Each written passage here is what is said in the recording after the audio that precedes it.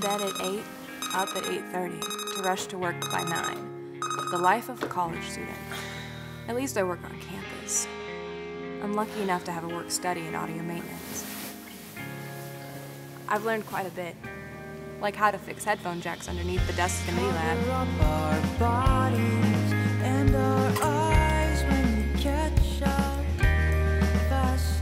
I also learned a bit about installation, like when I was supposed to route the built-in output on the Mac to Alt Source 7 and 8 on the 002. I thought it was going to be very simple, but everything was locked in place, and I didn't have keys or upper body strength.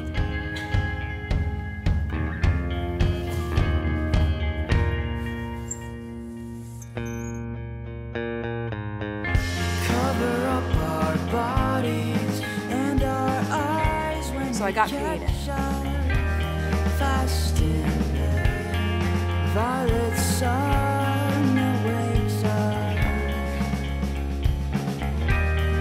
We'll sing back into the bedclothes, back to the dark that we know. Oh, we'll sing.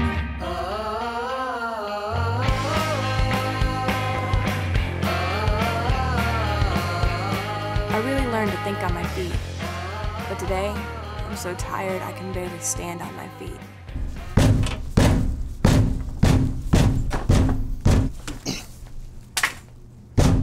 Oh, hey Addie. Hey. You look like crap. Thanks. I was up all night in the studio. You should get some sleep. Seriously. I'm scheduled to work today. Well, you know I can cover your shift. Just get out of here. You need some sleep. Don't worry. Just go. Go. Okay. Yeah.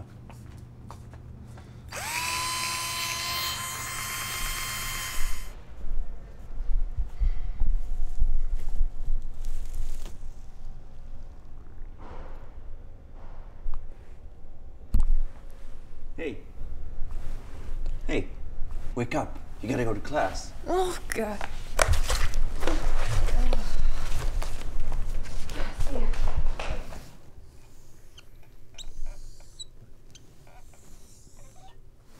All right, who remembers phase and polarity from audio fundamentals?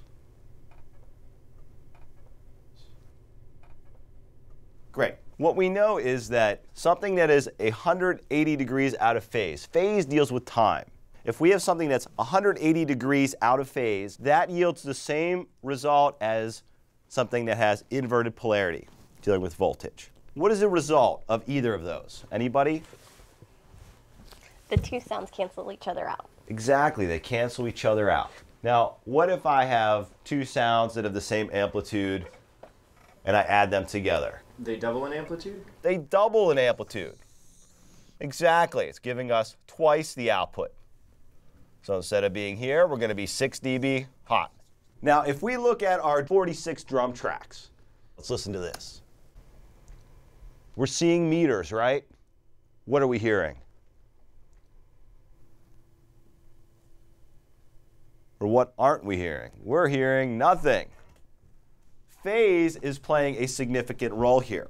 If I have these all going out the same output, their phase relationship is exploited. What we're seeing here is how the amplitudes are all aligned perfectly off, and they're all canceling each other out. This is why whenever we place a mic on a source, we have to make sure that if we're multiple miking, we keep in mind the 3-to-1 rule, stating that if a microphone is X from a source, X distance, the second mic should be 3X, therefore alleviating phase differentials. Thanks to programming, Beat Detective, and a good song, the class eventually created something commercially viable despite a messy beginning. I just feel lucky I had an old friend to help me, and a new one as well. Kelly did well on the assignment.